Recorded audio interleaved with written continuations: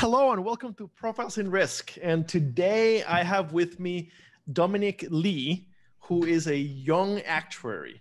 And so today we have another career type conversation, which are really my favorite ones. Dominic, thank you for joining me today. How's it going?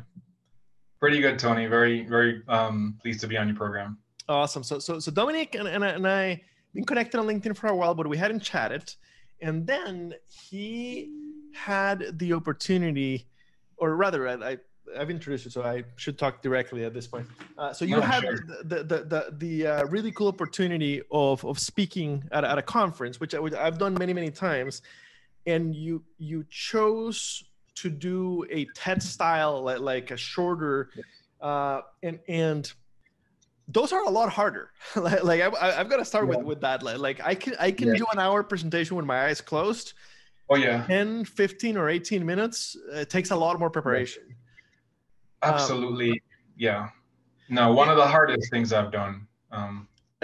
You know what? I did a TED style, I think 10 or 12 minutes at IICF Women in Insurance about company cultures and the importance of company culture. And they invited me months and months before. This was, I think, 2017. No, 2018. Yeah. It was 2018. They invited me months and months before. And the night before, I'm sweating bullets still trying to get the damn thing into 10 minutes. Yes. It was hard. And you rocked it. You completely rocked it. So for the listeners, the topic of it is really interesting, and I'm gonna include the link to YouTube where they can watch the whole thing, and absolutely go watch it, then come back to the podcast, because it really is a well polished presentation. But first, I'd love to dig in. So how did you end up in the actuarial field? Let's start there. Yeah, so I'll start back to my childhood really, because I think everything is connected. I'm originally from Jamaica, and I was a swimmer growing up. I was a competitive swimmer from a very young age. And I was always very competitive. I was actually training. So I came to the United States towards the end of high school. Went to a private boarding school there, was training for the Olympics. And ended up missing it narrowly, but still had a very long, distinguished career. Traveled the globe and met some great people along the way. And then, as most people who are in athletics have to make a transition at some point, you transition to what I call real life. I thought of what I wanted to do. And initially, I was an engineering major. I think it was chemical engineering. And I remember going into the very first class, and the assignment that the teacher gave was just very overwhelming. And I just felt out of place. I felt like it really wasn't for me. But I knew I was always good at math, and I was always interested in math. And I wanted to apply it, but I didn't want to be a professor. I want to work in academia. I wanted to apply math in a really practical way. So it was great timing. When I started my undergrad, like in my second year, I learned about actuarial science. I had a friend who was doing it. And I thought it was a really unique confluence between math, finance, economic, insurance, all these different disciplines, a very versatile skill set. And that's how it started. I got into that program, and then I graduated and started taking exams. Okay. And got a job at a major carrier in North America. Okay. And, by the way, podcast wise, I'm perfectly okay with company names. It's up to you whether if you don't want to. So you do your internship, and then you spend 9 years at a gigantic property casualty, and a really good property casualty insurance company. And then you recently made a move, but do you have your ACAS? Yes, I have my ACAS, so I'm an associate. I'm still working on the fellowship exams. As you know, they're very challenging. Many people don't actually get to the fellow level. In fact, many great insurance professionals started in the actuarial path and decided halfway through not to pursue. So congrats on getting to the associate. So in those 10 years as an actuary, how did the idea for the TED Talk come? And just to give a quick summary, basically the TED Talk, what I got out of it is, hey, actuarial science can be used or should be used in a lot of other fields beyond the insurance. That the skill set is would be a benefit to many other fields where risk plays a part, which is many Yes. fields, right? Yeah. So yeah, no, it's a great question, and I'll give you just a little bit of background from my first role or my first company, and then talk about the motivation. So I'd say if you think of a typical actuary, you know, someone who not familiar with the profession, you may think of someone who's crunching numbers behind a screen, someone who's very risk averse, not very social, not a great communicator. And during the time that I worked at the first carrier, it was a really big carrier, and there are lots of actuaries. We were one of the largest, probably the second largest employer of actuaries. And I noticed that I feel like I always stood out. I call myself the Maverick Actuary. Plug for my handle on Instagram, the Maverick Actuary. You can follow me there. And I've always approached actuarial science from a different angle. I look at it from a business lens. I look at it from like a big picture, strategic, visionary perspective. Whereas the majority of the colleagues I worked at, they would, really get into the weeds very quickly and sometimes lose sight of the what we're trying to do. So that's something I noticed was a very consistent theme, not just within the company I worked, but within the broader industry as well. Now, in terms of the specific motivation for this talk, it was a few things. I would say it was three things. The first is COVID. When COVID happened, we all got a chance to really sit down and take things in, right? We weren't moving at the same pace. We got a chance to let things simmer and distill. And I noticed one of the things I noticed was that there wasn't a lot of actuarial, or if any actuarial representation in the public domain. When you think of whether it was a coronavirus task force, media panels, we were faced with this really massive ERM problem. You're an insurance guy, one of the biggest ERM problems of our lifetime. And there were not a lot of, in my opinion, competent voices on risk. And when I say that, I mean voices that could really evaluate the full spectrum of risk, all the dependencies and interactions. We had a lot of medical professionals, quite rightly so, because we're dealing with a pandemic. But when it came to the commerce and the fiscal issues of how to deploy relief, how to reopen strategically, I thought that I was frustrated at some of the lack of competent voices on risk. So that got me thinking. Now, the opportunity at the Growth Actuary Summit landed in my lab at the same time. So it was really good timing in terms of I was already thinking of how actuaries can really apply their core insurance skill sets more broadly. And then the second part is just my honest experience in the field. I hadn't seen a lot of presentations in the past within the actuarial domain that really energized and galvanized me. So let me pause you there, because Sure. so I've got I'm not an actuary in any way, shape, or form, but I did a lot of insurance conferences before my current role at Jacobson, but had never been to an actuarial one. And then I got hired at Jacobson, and very quickly thereafter, I got to go to I think the first one was CAGNY, Casualty Actuaries of Greater New York. I've been to it several times now. So anyway, I go to CAGNY, I get back, I have a call with my boss, and my boss says, "So how did it go?" And I say, "Well, it was fine, but it was a little weird. I would meet people, chat with them for a little bit, hand them my card." And everywhere else I've ever been, people, when you hand them your card, they automatically hand you their card back. Right. And he's just laughing, and he's like, "Yeah, with actuaries you have to ask." And then like 2 weeks later, I went to the Connecticut one at the Indian Casino, so they're both CAS events, just regionals from different regions. I think I went to the North Carolina one, and then the Connecticut one. So anyway, I go to the next one a few weeks later. And this time I'm actively asking for cards after I have a conversation with people. And I can't tell you how many people went like, "Oh, I don't have cards," or I don't have them on me. And the presentations, generally my experience has been in most insurance conferences, people are there to network. At actuarial conferences, people are there for the CE hours. And yes, right. Yes, And exactly. the presentations are very technical. Very rare. Right. If ever, do you actually get one that's like presented in an interesting way? Yes, and that has a lot to do with the way I think that we attract talent within the profession. When you have a very rigid credentialing mechanism that's based on kind of IQ-based memorization, you're not going to get the strong strategic thinkers and communicators and people with emotional intelligence. So that's what happens. And that I would say is perhaps one of the reasons why you had that experience.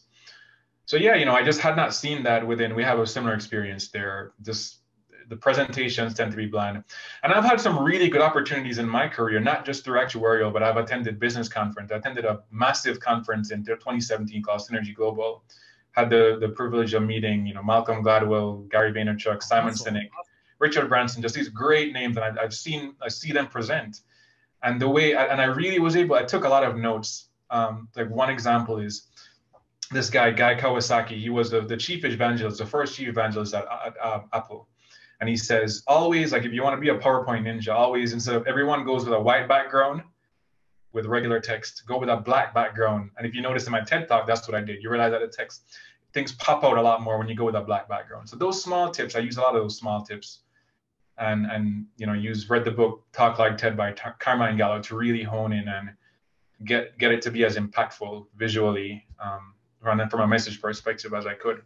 So that was the second thing, really, is wanting to show that we have a really good message, and as long as we communicate it effectively and impactfully, then we can have influence and reach. And then the third is really, I thought, given that we've been in COVID for 18 months, we're doing this out of convenience now, this Zoom call, so it has its benefits. But I thought that people were really tired of seeing people just sit behind their laptop on a static screen. I wanted to give people a different experience, right? A little bit of entertainment as well. So I thought that was a great opportunity there to go back on the stage. People probably haven't been to a live event in a while. And it wasn't live, it was virtual, but to give them the feeling of what it would have been like. My goal was to let them feel like you were definitely. I've got to agree with that. It definitely. I didn't see it live, but the recording felt like an in-person event. It didn't. Right. You're on stage, like it's very much the right feeling for it. I thought it had been recorded at an in-person event. So why did you decide to go for the shorter TED format as opposed to like an hour or 45 minutes kind of thing? Great question. There's actually science within. I'll actually show everyone this book and plug it because it's such a good book. Talk Like TED by Carmine Gallo. It's a wonder. You've seen it. You've read it. Wonderful. Yep, I've read it. Yeah. So Carmine Gallo, he's interviewed over 1,000, examined 1,000 hours of TED footage, all the speakers, and he actually cites in his book there's scientific evidence that the human brain, we really can't retain more than like three to four things within like our short-term memory. And me personally, when I attend conferences, sometimes these presentations are really long and you get bored after a while. You just can't, your brain physically can't retain things. So I just think the shorter format is just much more compact, and every word, every line, when every word and every line packs a punch and is sticky, you're more likely to remember it. So it really maximizes your attention and retention. That's really why I decided to go with the TED style. And I had been at the time watching a lot of TED Talks. It was just coincidence. I was watching, Malcolm Gladwell, Bill Gates, Dan Pink, what's his name, David Epstein, just some spectacular presentations. And I thought it was so effective. And like you said, it was short. I was like, wow, and these are so short. And I'm retaining so much more from these very short presentations than I have from a 45-minute or an hour. And it's actually the same principle with meetings. I've been thinking of that more recently with my meetings, is like when I get to like 20, 25 minutes, my brain starts to kind of zone out. So I think that same principle can be applied to meetings as well in anyone's career. Were you prepared for how much harder a short presentation is, or were you surprised by how much work it took? Absolutely surprised. To your point, the hardest part is when you have all this knowledge, and I had just pages and pages of notes that I made, and then it was just to distill it. And interestingly enough, the first time I was going by the guidance in the book, they were saying that usually it's like, I think 3,700 words. I was down to the level of granularity where I was like, okay, let me go for this word count because I think it will translate to that. And then the word count ended up being more than I thought it would be. Could have been because of the words I was using or the speed at which I was speaking, but we moved things around. I was in the living room with my girlfriend, who's an actuary as well, practicing. And we would just keep chopping it down. But it was a lot of work, really. People intuitively you think that a longer presentation is harder, but to your point, it's way easier. Because, absolutely. Yeah, go ahead. No, I was just saying, because you know, you have to really tell people only what they need to know. It's not about you. It's really about, and that's one of the learnings. I've known this before, but really reinforced it, that presentations are about your audience. It's really not what you want them to know that you know, right? It's what they need to know. And it's very hard and it's very nuanced. It's a tough challenge to get it down without diluting the value. That was one of my concerns is, if it's too short, am I going to dilute the value for the people who are there? And thankfully, that wasn't the case. But it took a lot of work to get that balance between conciseness, but actually having, you know, a message that was substantive enough. Yeah, I know. I agree completely. I can do my 1 hour presentation on millennials and insurance with my eyes closed, and sometimes I present other things that the Jacobson marketing team developed. Again, 45 minutes to an hour. I can prep for those in a couple of days, like no problem at all. And I always feel a little more nervous than I do for my millennials one, which I know really well. But the feedback's always good. The 10-minute one I gave at IICF, I sweated that thing. Like it is hard. You're right. It has to be impactful enough. But you got to watch every word. And the book that you mentioned talks about the different ways to prepare, right? So there's the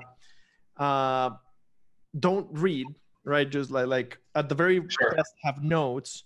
And then there's this uncanny valley of it sounds like that's not the correct terminology, I don't think, but that it sounds like you're reading.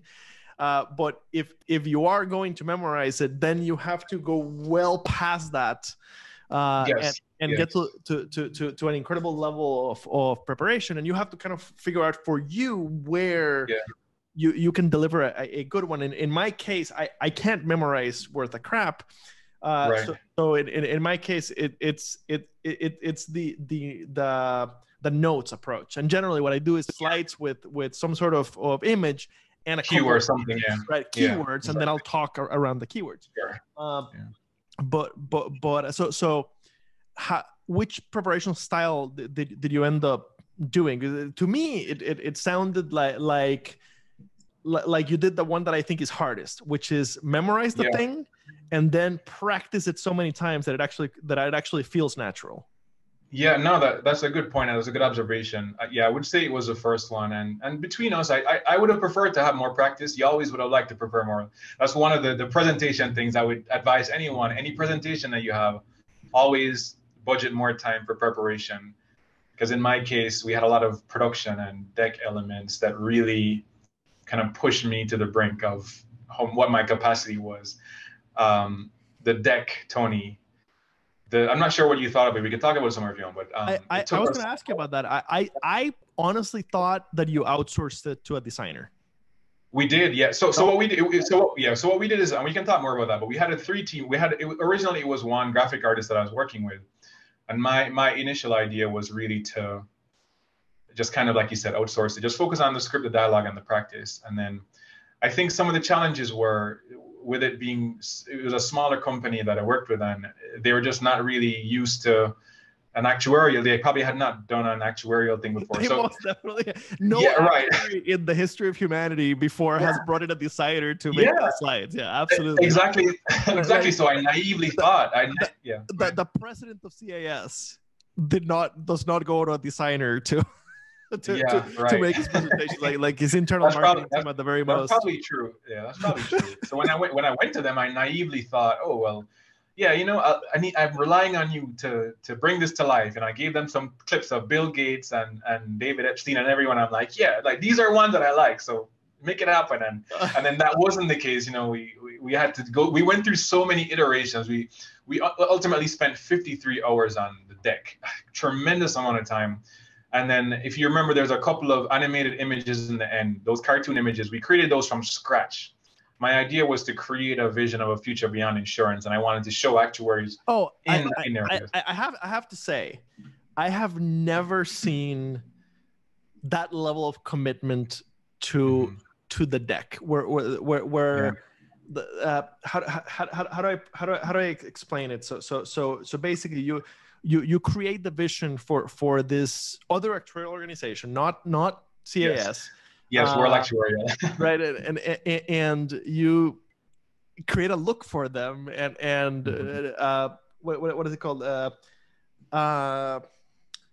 News announcements. That's not the yes. Yeah, right, like headlines and stuff like that. Yeah. Releases, right. Or what are they called? PR release. Yes. Right. And it all looks professional. Right. It absolutely like this. Let's put it this way. So I'm a CPC. I'm very involved with the CPC Society, Sure. And there's a lot of things that the CPC Society needs to figure out as we go into the future. Yeah. And I would love to present internally to the society using that kind of thing. You using the let's divorce ourselves from what we actually are, and fantasize what we actually could have been or could be in the future, and make it look like make it so professional that they don't have to imagine it. You made it real for them. Like I was blown away by I've never seen that level of preparation when it comes to a deck in any conference. No, I appreciate that. And then the last thing I was going to say about the deck is that, and then in the end, what I really wanted to do was create what I call like a multi-sensory experience. So, you have, of course, you have visuals, you have sound. Like I had a deck slide in the beginning when I said reimagine, and then the rocket took off and we heard a little bit of sound. And then in the beginning, I had my little hot dog poem, which is a real story, by the way, just in case anyone thinks it's not. So, you get a sense of smell and taste. But the one thing I thought was missing was really motion and sense of space. So I wanted to let the deck feel like it was moving the entire time, right? So when you saw like the balls bouncing and things moving as you were going along the road to growth and transformation, the original graphic artist that we had didn't have that skill set. So I actually had to work with a third person on that. So it was, like I said, that part really drained me. I thought it came out well in the end, and it sounds like, based on your feedback, that you enjoyed it. So I'm glad to hear that. But that was by far the hardest part, and it took away from some of my rehearsal time. But just given the circumstances and given it was my very first time doing something like this, I thought we did as well as we could. Okay, so yeah, fantastic job on that presentation. If you're in the actuarial field or even in the insurance field, go watch it. It's a heck of a presentation. Lots to learn and lots of great ideas. A little bit of career conversation or career advice.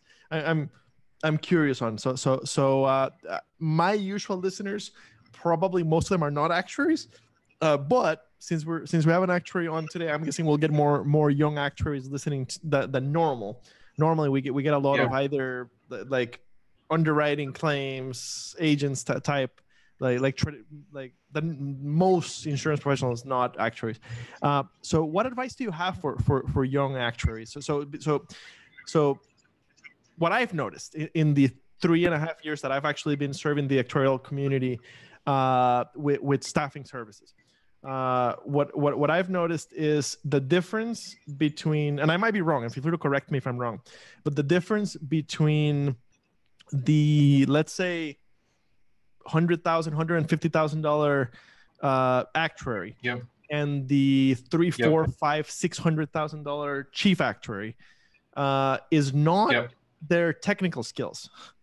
It's exactly. Not whether they got their FCAS. It's their ability to communicate with the business side. Right. So understand what all my actuaries are doing and be able to communicate. That's the piece that I've seen is a lot harder to find. Right. Yeah. So in my opinion. Yeah.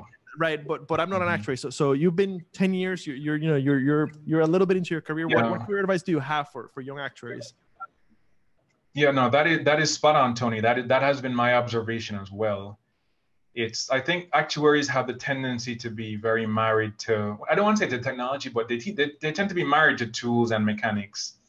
So you'll have, for instance, in my experience, you'll have actuaries who you'll have a younger actuary comes onto the team and they can do Visual Basic and they can speed up a spreadsheet or a process or something. And that might be good in some cases, but they're not really able to dimensionalize a problem. They're not able to really communicate the results of their analysis. They do this, spend a lot of time on this analysis, they get deep, but sometimes the results of the analysis or the steps that they're following are not connected to like what needs to be solved. So it's really having kind of like what I call like a strategic thought process, really strategic problem solving and critical thinking skills, being able to understand a problem, understand the problems that need to be solved, and find the most optimal solutions for that. But it's not, the technology itself is not the end product. It's really partnering with IT and business intelligence professionals to, the tagline I use is really to maximize insights and minimize mechanics. Where actuaries really add value is in insight generation, helping risk-oriented organizations to make decisions on risk by putting a cost on risk. That's kind of how I summarize what we do. So it's really putting yourself in a good place to, like I said, to solve problems in a more strategic and deliberate way, and not focusing on the buttons that you press, but really the thought process of solving a problem. And so that's one piece of advice that I would give. I really think broadly, one of the technology. Go ahead. Yeah. One of the trains of thought that I have, and I think Mark Cuban, I've heard a lot of really smart people and very successful people say this, is that in the future, functional programming is going to be a little bit less relevant with advanced technologies, AI, and all this stuff. Like and I'm not saying in any way that those technologies are going to replace actuaries. That's not what I'm saying at all. But what they're going to replace is the mechanical pieces of the jobs, the part where you were just updating reports, pressing buttons, not the true insight generation. So I think that actuaries, there needs to be an increased focus in the profession on the communication and the problem solving, and less so on, like every time you ask a recruiter, what do you need for this job? Oh, you need to know R, Python, SAS. They give you a long list of programs. And it's not that you don't need to know any of those. You need to understand the capabilities on what they can do. And you may need to work with them. We're in as you know, the insurance industry is notoriously, they're not always the quickest to change, trying to find a diplomatic way to say that. We are, in my experience, most insurance companies think of themselves as quick followers, when in reality, they're absolute laggards. Exactly. Anyway, continue. Yeah, so it's like I said, focusing less on that mechanical piece and really just about problem solving and communication. You can do an analysis and you can spend 3 months, but if you can't communicate that to your stakeholder and get them to take action, then that wasn't the best use of your time. So it's some of this, and I wouldn't even call them soft skills. There's some things that are soft skills like communication and emotional intelligence, but as I've learned, I think presentation skills are sometimes mischaracterized as soft skills, and I learned the hard way that that's one of the most technical skills there is. So it's technical skills are good. It's just that, what do you mean by technical? When I say technical, I don't mean like IT mechanical. I mean really understanding the nuances of actuarial science and how that can be applied to problem solve. I would say that the technical skills are, and again, I'm not an actuary. Sure. The technical skills are table stakes in the actuarial game. Exactly, table stakes. Yeah. If they make it, right, many don't.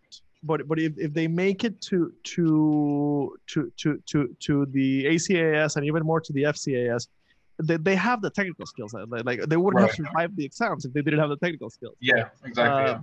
So now I've, from the staffing perspective, what I provide personally is temporary actuaries, is actuarial consultants. I have teammates that do permanent actuaries, but I do consultants. What I see a lot of demand for is actuaries with data science understanding. Yeah. Yes. And who can program the modern tools, the Python, R, sure. etc. Sure. Sure. But again, the business that I'm in is providing the company an extra set of hands to get stuff done when it needs to get done, not not for strategic stuff. It's more like we're short, somebody's out of maternity leave, and we have a reserve review that's due, or a pricing right, the filing that's due. We just need somebody to do it. So yeah, the strategic piece is interesting. That's what's missing. Okay, awesome. Awesome. So Dominic, it's been a lot of fun. In the the few hundred actuaries that I have met over the last few years, I have met maybe 3 that I would say are like great communicators. Let's put it that way. So rarely, I know what you mean. So keep doing what you're doing, and whatever you can do to help the next generation of actuaries learn communication skills and understand their importance. I think you're doing a great service to the community. No, I appreciate that. And there's one thing I'll say on that point is that I think I'll just describe my personal mission as really unlocking the power of the actuarial brand. I think there's just great potential in the profession, and it hasn't been realized partially because we haven't had people who are strong communicators or clear communicators.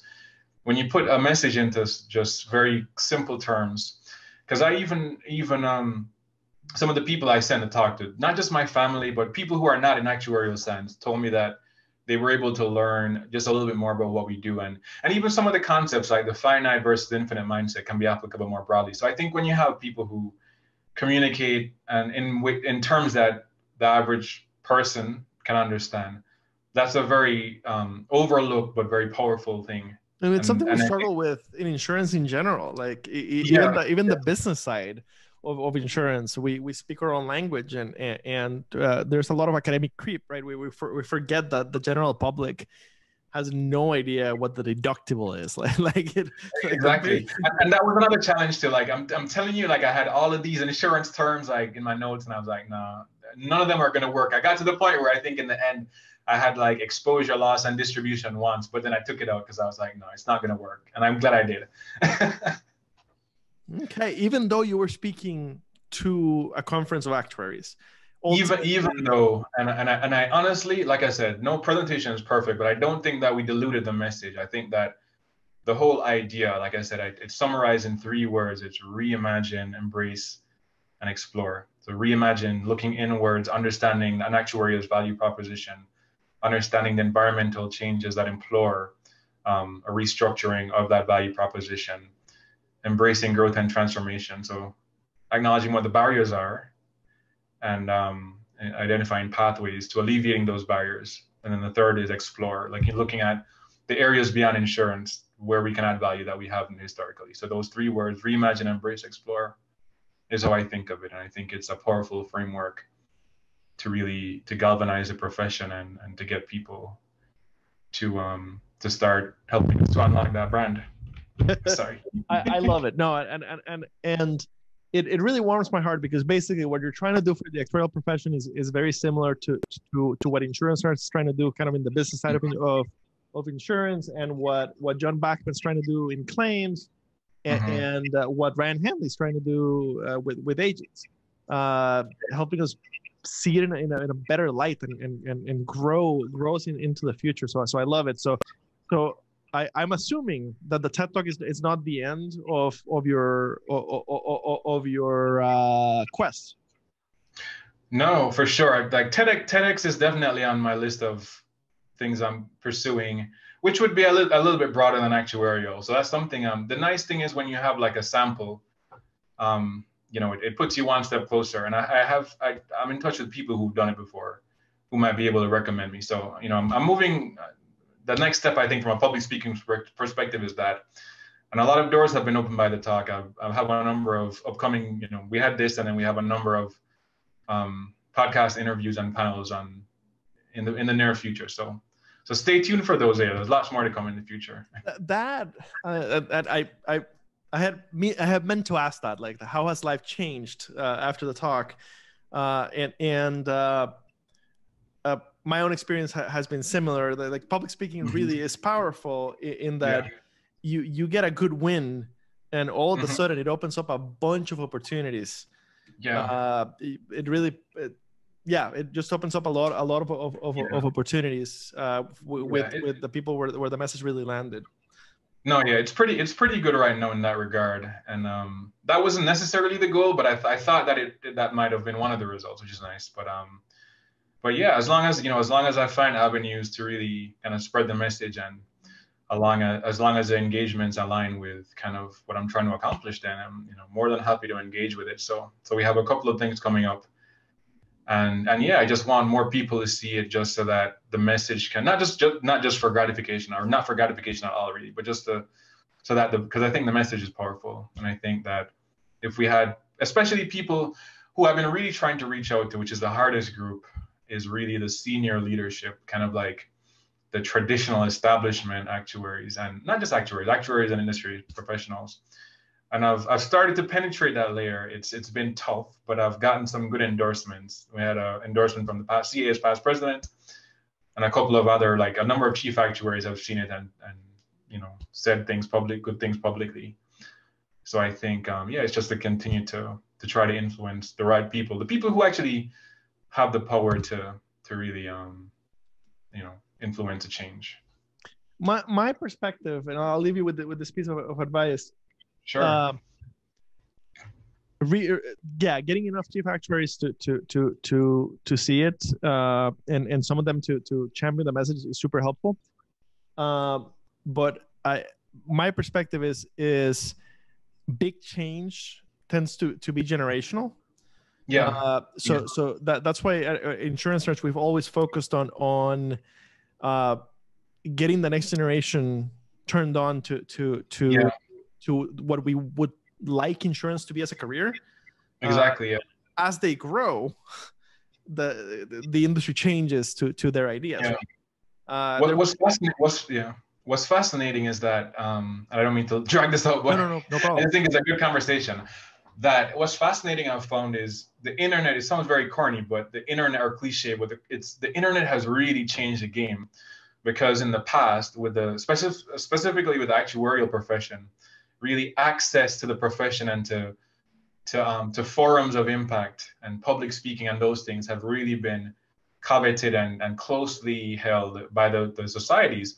But in today's world, where you had PIR Actuary, which is the organization who had that conference, and just the internet in general, whether it's YouTube or Instagram or anything, people can get their message out. There's no middleman anymore. So as long as you're saying something that's helpful and of course is backed by experience and knowledge and research, then there's a lot of artificial barriers in the profession historically, but those barriers, the internet has broken down a lot of those. 100%. That's the entire history of Insurance Nerds.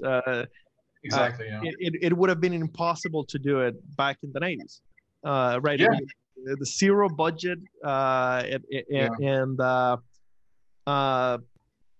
the reason we were able to build it out of duct tapes and dreams is simply because of online tools, and the audience was ready for it, and to this day the audience.